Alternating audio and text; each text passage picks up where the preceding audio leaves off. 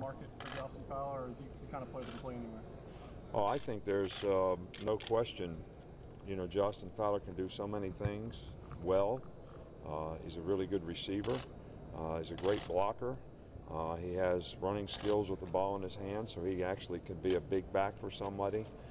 There's still some situations where, you know, guys like Justin Fowler have tremendous value, and he's really a good matchup player on special teams. And I think one of the things that people don't understand when you're building a roster in the NFL, you have to take that into consideration because you only have 46 guys active for the game, and you know, if you're not a star player, you got to be a good special teams player. So there's a lot of things Justin Fowler brings value to any team that he goes to. What sets Amari Cooper off? We've all seen the production and work ethic and everything. What sets him apart to you? Well, you know, first of all, I think, you know, he's a very talented guy, and he's worked very hard here to improve and maximize, you know, the God-given gifts that he has. He's got great quickness, great speed. He's got really good size, very good hands, and got some running ability after the catch. And I think if you're looking at critical factors at his position, you know, that covers about everything that's important to most people. And the other thing is he's a great person. He's going to be a really good teammate wherever he goes. He's very positive in the way he goes about his work, and you give him a job to do, he's going to do it. So he's very, very responsible and accountable, and I think that's what people are looking for.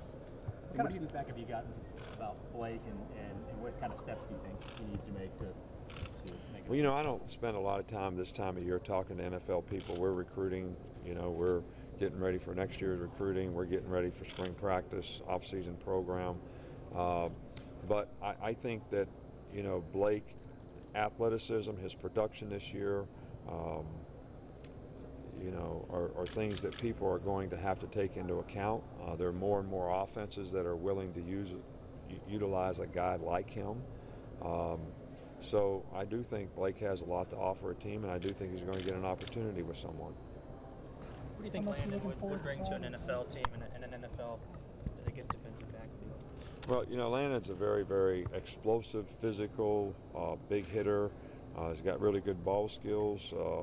Can play man-to-man. He's very instinctive. So there's not very many guys that have his size and speed and athleticism that play in the secondary. And, you know, those things can be intimidating to a lot of receivers. And I think Landon's going to be a fantastic NFL player. What do you think of DeAndrew as a prospect? What do you feel like he brings to the table, and what kind of upside? I think DeAndrew White is probably the guy that I would, if you said who would be most underappreciated, you know, by the NFL, because he has a lot more ability than what his production maybe has been here, whether it's because of injuries or whatever that he's battled through. And you know, he's got great speed, he's got great size. He's a great special teams player. He's been a great special teams player for us. And if you're not a one or two receiver on a team, you're going to have to play special teams. And I think he's going to be a real value for somebody who's going to get a guy who has great ability that probably could really develop into something special. You know, TJ was a very productive guy here for you guys. Do you think he can be a future back in the NFL? I don't think there's any question about it. He's got great size. He's very instinctive, hard worker, good person, can catch really well, big enough to block and protect. So I think he'll do just fine. Can you describe DeAndrew as undervalued? Who else, I guess, out of this class do you feel like is undervalued? Or maybe well, when I say undervalued, I don't mean it that underappreciated is the word that I use in terms of, you know, maybe the production that he's had here relative to what he could have if he would have been healthy all the time. And you know, I just think the guy's got a real high ceiling. 10 and one more. I was going to ask, how much you looking forward to for Friday? Excuse me? How much you looking forward to Friday? Oh, I'm looking forward to Friday.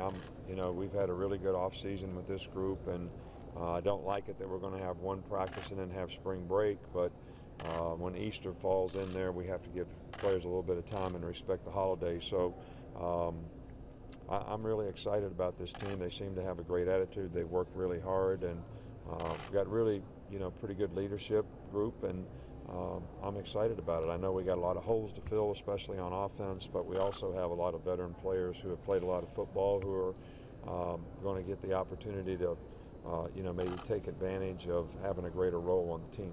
Coach, how does Amari compare to Julio when he was coming out on different body size? Well, I don't really like to compare players. They're totally different guys. Julio Jones is a fantastic, big, strong, physical guy who's been very productive in the NFL, and Amari Cooper's style is just a little different in terms of the quickness that he plays with, the running ability that he has.